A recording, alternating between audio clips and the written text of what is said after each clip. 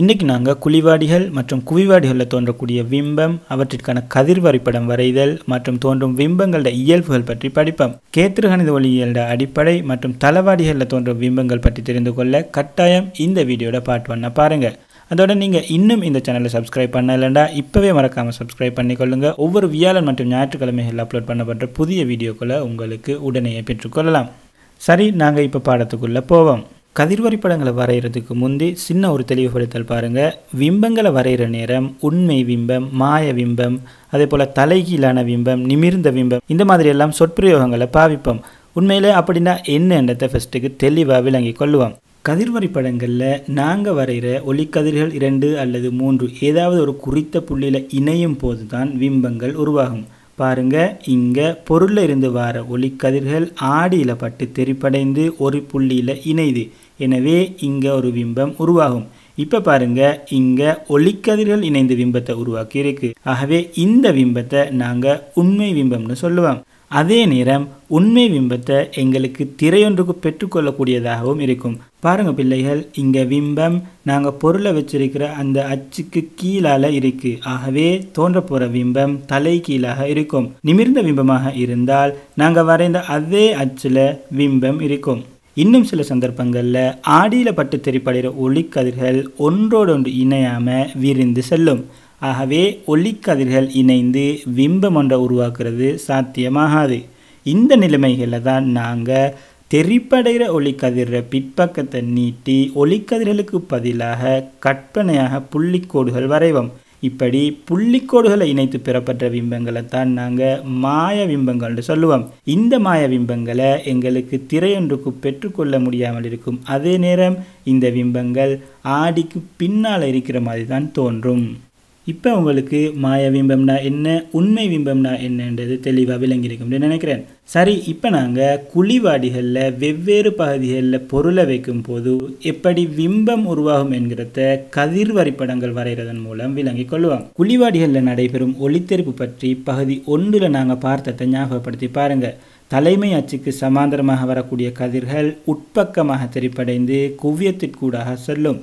அதே போல் குவியத்துக்கூடாக செல்கிற ஒளி கதிர்கள் தெரிப்படைந்து தலைமை அச்சுக்கு சமாந்தரமாக செல்லும்.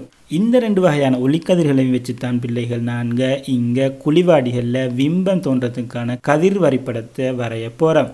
அடுத்த முக்கியமான விஷயம், கதிர் வரைபடம் வரைகிற நேரம் எப்பவும் குவிய தூரம் அதே போல் வளைவு மையத்திற்கான தூரங்களை சரியாக அளவீடு செய்து கொள்ளுங்க. உங்களோட கதிர் வரைபடம் ஒரு நாளும் பிழைக்காது. உங்களுக்கு தெரியும், ஆடியிலிருந்து குவிய புள்ளிக்கான தூரத்தை தான் நாங்கள் குவிய தூரம்னு சொல்லுவோம். ஆடியிலிருந்து குவிய புள்ளிக்கான தூரத்தை நான் எஃப்னு எடுத்தால் குவியத்திலிருந்து வளைவு மையத்திற்கான தூரமும் எஃப் ஆக இருக்கும். ஆகவே எனக்கு சிக்கு பதிலாக 2Fன்னு போடவும் முடியும். குழிவாடிகளில் நாங்கள் 6 நிபந்தனைகளின் கீழே பொருளை வைத்து விம்பத்திற்கான கதிர் வரைபடம் வரைவோம். முதலாவது பாருங்க, பொருள் சிக்கு அப்பால் இருக்குது. வரைகிறேன் பாருங்க. ஒரு ஒளிக்கதிர் பொருளில் இருந்து தலைமை அச்சுக்கு சமாந்தரமாக சென்று ஆடியில் பட்டு குவியத்துக்கூடாக தெரிக்குது. இரண்டாவது கதிரை வரைகிறேன் பாருங்க. பொருளில் இருந்து ஒளிக்கதிர் குவியத்துக்கூடாக சென்று ஆடியில் பட்டு தலைமை அச்சுக்கு சமாந்தரமாக தெரிக்குது. இந்த 2 ஒளிக்கதிரும் இணைகிற புள்ளியில் விம்பம் தோன்றும். இங்கே விம்பம் ஒளிக்கதிர்கள் இணையதால் தோன்றுது. ஆகவே விம்பம் உண்மையான விம்பமாக இருக்கும். நாங்கள் பொருளை வச்ச அச்சுக்கு கீழே விம்பம் தோன்றுது. ஆகவே விம்பம் தலைகீழாக இருக்க போகுது. படத்தில் பாருங்கள், விம்பம் எஃப்க்கும் சிக்கும் இடையில் தோன்றியிருக்கு. அதே போல் விம்பம் சிறியதாக இருக்குது. பாருங்கள், நீங்கள் இங்கே எதுவுமே மனப்பாடம் செய்ய தேவையில்லை. கதிர் வரைபடத்தை வரைஞ்சிட்டிங்கன்னா விம்பத்தை பற்றின அனைத்து இயல்புகளையும் உங்களுக்கு சொல்லக்கூடியதாக இருக்கும். அடுத்து 2வது நிபந்தனை, பொருள் வளைவு மையத்தில் இருக்குது. அச்சுக்கு சமாந்தரமான ஒளி கதிர் ஆடியில் பட்டு குவியத்துக்கூடா செல்லுது. அதே போல் குவியத்துக்கூடா போகிற ஒளி கதிர் ஆடியில் பட்டு அச்சுக்கு சமாந்தரமாக போகுது. இங்கே ஒளிக்கதிர்கள் 2ம் சந்திக்கிற புள்ளியில் விம்பம் வரையணும். விம்பம் பொருள் இருக்கிற அச்சுக்கு எதிர்பக்கத்தில் இருக்கு. ஆகவே விம்பம் தலைகீழாக இருக்க போகுது. ஒளிக்கதிர்கள் இணையத்தால் தோன்ற விம்பம். ஆகவே விம்பம் உண்மையானதாக இருக்க போகுது. பாருங்க, பொருள் அளவான விம்பம் சியில தோன்றி இருக்கு. 3வது நிபந்தனை, பொருள் குவியத்துக்கும் வளைவு மையத்துக்கும் இடையில் இருக்கு.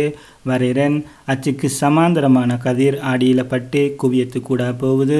குவியத்துக்கூடா போகிற கதிர் ஆடியில் பட்டு அச்சுக்கு சமாந்தரமாக போகுது. ஒளிக்கதிர் சந்திக்கிற இடத்துல விம்பத்தை வரைகிறன்.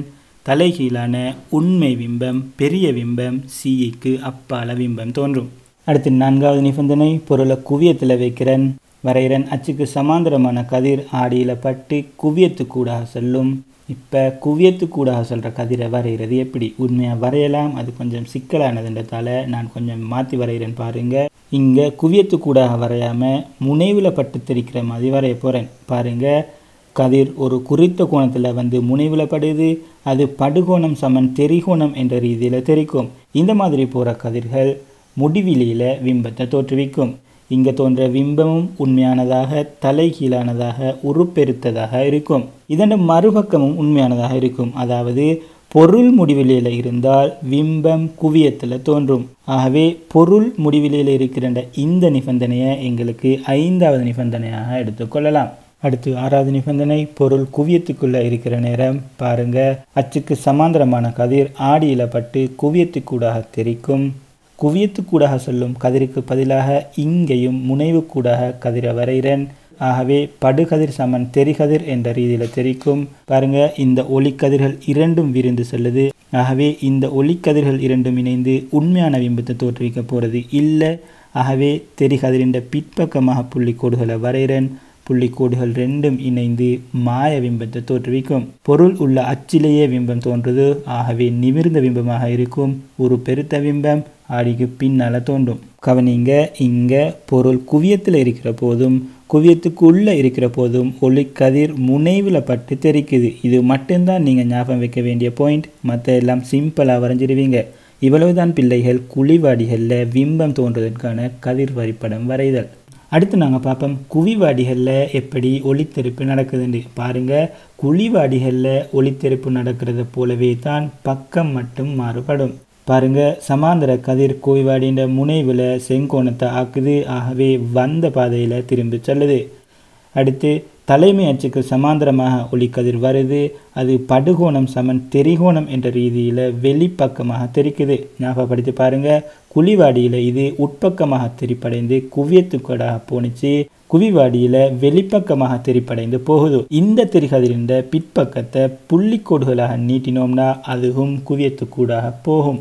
ஆகவே இந்த கதிர் வரைபடம் வரைகிற நேரம் முதல்ல புள்ளிக்கோட்டை குவியத்துக்கூடாக வரைஞ்சிட்டு தெரிகதிரை வரைஞ்சா இலகுவாக இருக்கும்.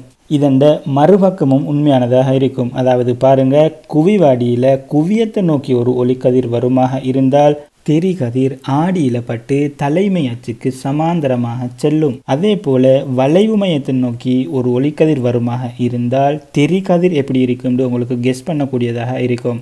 எஸ், வந்த பாதையிலே திரும்பி செல்லும். ஏனென்றால் அது மேற்பரப்போட செங்கோணத்தை உருவாக்குறதால. இப்போ குவிவாடியில் பிம்பம் உருவாகிறத பார்ப்போம். பாருங்கள் பிள்ளைகள், பொருளை குவியத்திற்கும் வளைவு மையத்துக்கும் இடையில் வைக்கிறேன். அச்சுக்கு சமாந்தரமாக செல்லும் கதிர் ஆடியில் பட்டு குவியத்துக்கூடாக தெரிக்கிறத நான் இப்படி வரைகிறேன். அடுத்து குவியத்துக்கூடாக சென்று ஆடியில் பட்டு அச்சுக்கு சமாந்தரமாக செல்கிற கதிரை இந்த மாதிரி வரைகிறேன். இந்த 2 ஒளிக்கதிர்களும் விரிந்து செல்லுது. ஆகவே இந்த ஒளிக்கதிர்கள் இணைந்து உண்மையான பிம்பத்தை உருவாக்க போகிறது இல்லை. எனவே நான் தெரிகதிர்களை பிற்பக்கமாக புள்ளிக்கோடுகளாக நீட்டுறேன். இப்போ புள்ளிக்கோடுகள் சந்திக்குது. ஆகவே பிம்பம் உருவாகும். இது மாய பிம்பமாக இருக்கும். பாருங்க, அச்சில் மேற்பக்கத்தில் அதாவது பொருள் உள்ள பக்கத்திலே பிம்பம் உருவாகி இருக்கு. ஆகவே நிமிர்ந்த பிம்பமாக இருக்க போகுது. பிம்பம் ஒரு சிறுத்ததாக இருக்கும். இவ்வளவுதான் பிள்ளைகள் ஆடிகளில் பிம்பம் உருவாகிறது பற்றி ஓலெவல் சிலபஸில் உங்களுக்கு உள்ள பாடம். கட்டாயம் சுயமாக கதிர் வரைபடங்களை வரைஞ்சி பாருங்க. எதையுமே மனப்பாடம் பண்ண வேண்டிய அவசியம் இருக்காது. உங்களுக்கு இந்த பாடம் விளங்கியிருக்கும் நம்புகிறேன். இந்த வீடியோ பிடிச்சிருந்தா லைக் பண்ணுங்க, கமெண்ட் பண்ணுங்க. கட்டாயம் உங்களோட நண்பர்களும் பயனடைகிறதுக்கு அவங்களுக்கும் ஷேர் பண்ணுங்க. நீங்கள் இன்னும் இந்த சேனலை சப்ஸ்கிரைப் பண்ணலைன்னா மறக்காமல் இப்போவே சப்ஸ்கிரைப் பண்ணுங்க. மீண்டும் இன்னும் ஒரு புதிய தலைப்பில் சந்திப்பேன்.